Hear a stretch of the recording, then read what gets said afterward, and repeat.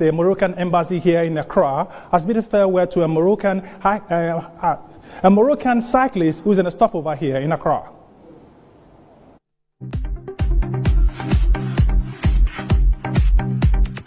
In Africa, his journey started from Morocco, spanning over Ghana, Togo, Benin, Nigeria, Cameroon, Gabon, Congo, the Democratic Republic of Congo, Angola, Namibia, South Africa, Mozambique, Tanzania, Kenya, Ethiopia, Sudan, and Egypt. The ambassador of the Kingdom of Morocco to Ghana, Her Excellency Imani Ouadil, commended the Globetrotter for the adventure, which brings on board the message of Pan-Africanism and peaceful coexistence among the continents. Such a young man has just taken this adventure, so that he is now on a huge adventure coming from Morocco. He actually left the southern part of Morocco, El Gergerat, in not more than a month now, and he's been crossing so many countries.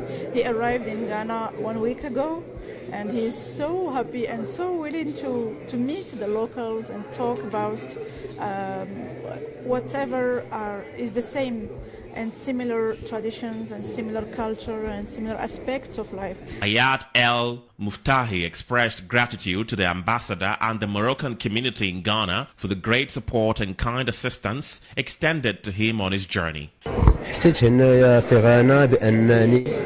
happy that he's here in Ghana. He feels that when he sees the Moroccans here, he feels that he's at home. And also the Ghanaian people, they are so nice.